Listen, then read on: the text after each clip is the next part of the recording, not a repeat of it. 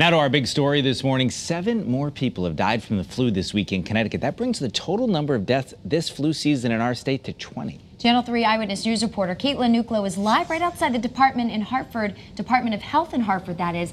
Kate, is it still too late to get the shot?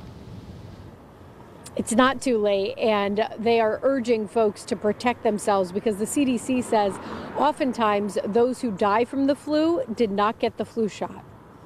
It has been another deadly week for the flu here in Connecticut. Right now, the flu is considered widespread throughout our state, and it still has time to spread, making more people sick. There have been thousands of cases in our state. 20 people have died, and nearly 800 people have been hospitalized this season, hundreds this month alone. Health officials say the vaccine is your best defense. And while no vaccine is 100% effective, if you do get the shot and you get the flu, doctors say you won't get as sick for as long.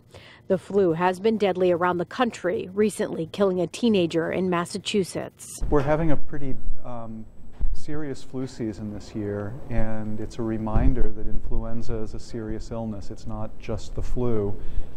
Flu kills, and it kills adults as well as children.